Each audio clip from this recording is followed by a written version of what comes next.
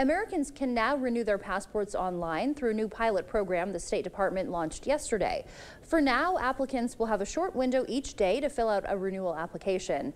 That window will close as soon as the agency reaches a designated number of applicants. It comes as passport processing times are finally back to normal after that massive backlog during the COVID-19 pandemic. That left some applicants waiting months for their passports. The program is expected to fully launch at a later date.